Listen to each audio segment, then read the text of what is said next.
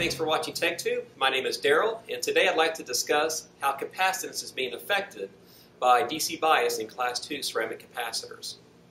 I will begin by demonstrating the impact a DC bias voltage has on a given multi-layer ceramic capacitor. Next, I will explain why this phenomenon occurs and follow up with how to utilize this information to improve your future circuit designs. Let's get started. Hi, we're inside the lab, and the purpose of coming here is to demonstrate the DC bias effect.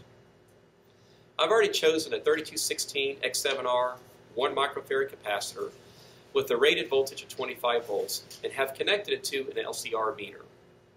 And we're going to observe what happens when we apply the rated voltage. Right now the display is showing 1 microfarad, which is our nominal capacitance reading. And this is with 0 volts being applied. Let's go ahead and apply the 25 volts.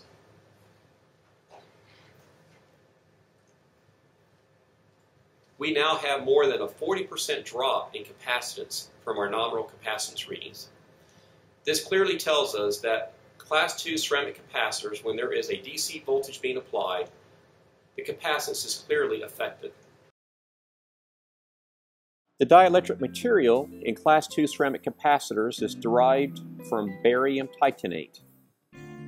Here's what a barium titanate molecule looks like. Notice the titanium ion in the center. Barium titanate molecular structure is cubic shaped above the Curie point and changes to a tetragonal shape below the Curie point. But notice the titanium ion shifting off-center when the structure is tetragonal shaped. This causes one of the axes to be more positive than the other. The axis that the titanium ion shift is random.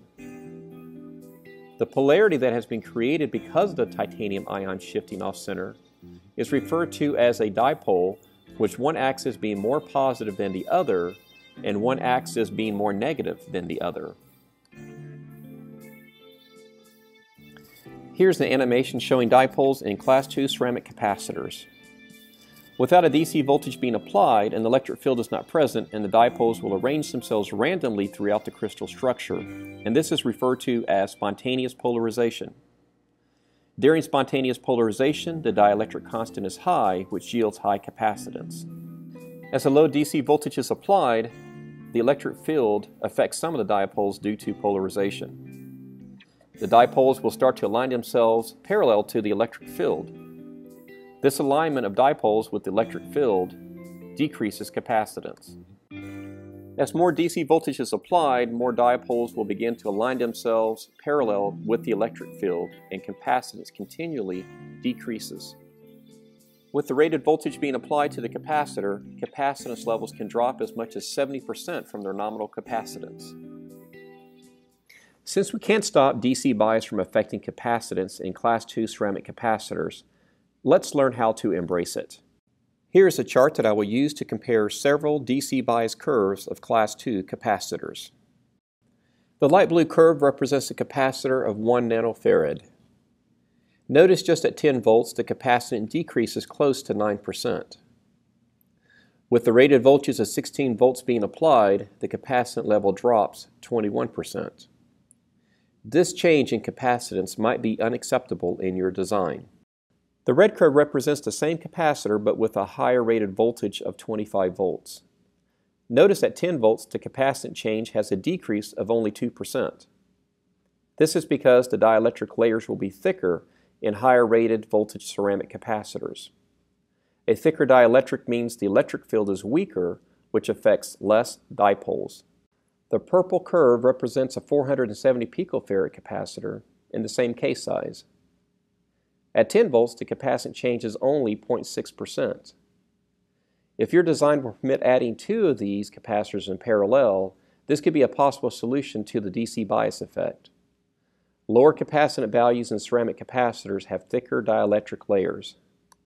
Sometimes the same capacitance value is offered in a larger case size.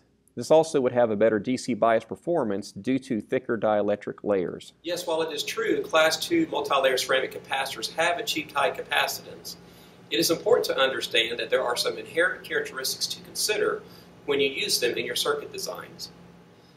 We recommend that you check the DC bias curve of the capacitor under consideration beforehand to determine if the operating voltage capacitance is acceptable. If it isn't, you can minimize capacitance loss by one of the following ways. 1. You can place 2 or more capacitors in parallel with each other using lower capacitance values. Or 2. You can choose a capacitor with a higher rated voltage. Or 3. You can select a larger case size. All 3 of these methods will give you thicker dielectric layers, which will help minimize capacitance loss due to DC bias. Thank you for watching, and stay tuned for future videos.